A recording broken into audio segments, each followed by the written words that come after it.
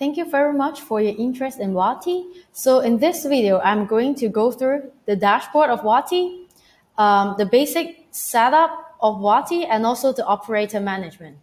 So first of all, once you log into Wati, you will see the dashboard, and you will see on the toolbar, you have different function here for the WhatsApp team inbox. And on the right-hand side, you will see the number that you register for Wati. So in your case, it will be your company number that all your client will see this number in order to contact with you.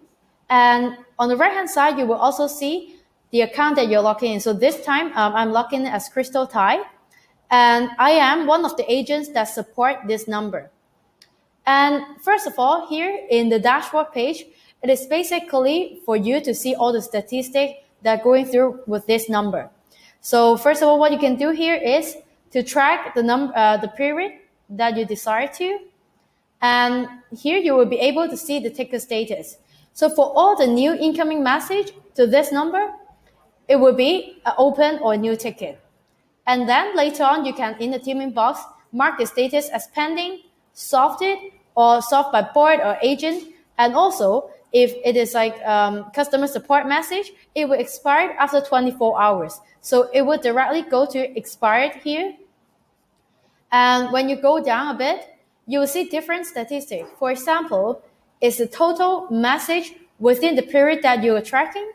And you can also see specifically if it is like for support message or template message as well. And on the right here, you will see the message volume day by day from different channel, different type of message.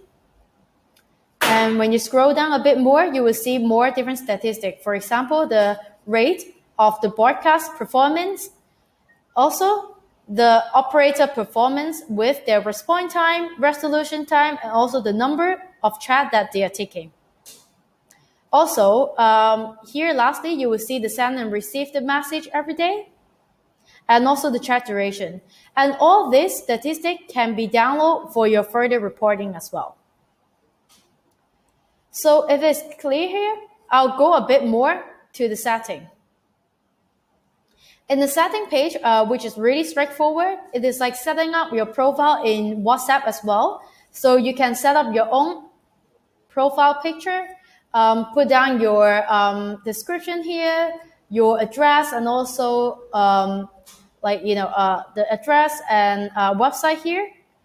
And in general, you'll be able to set a picture for the Wati dashboard as well, and also schedule the time zone and choose a language for your platform. So here, that's this.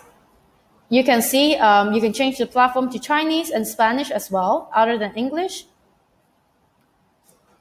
And of course, we have a great tool, which is on Google Chrome, that you can easily back up your chat and you can import it directly here. So if you're migrating an existing number to WhatsApp, you can use this function to import your chat history here for the individual chats.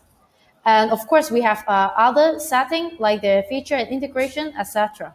So this will be some add-on function that we can enable for you if you register for the add-on as well. So other than that, I would like to cover the operator management. So here is where you can directly add an operator.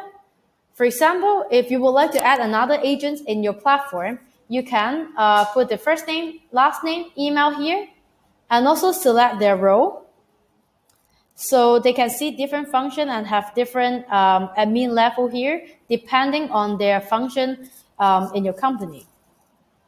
So I think I have covered most of the basic setup and also the dashboard in this video. In the next videos, I will cover another function of each tab step by step.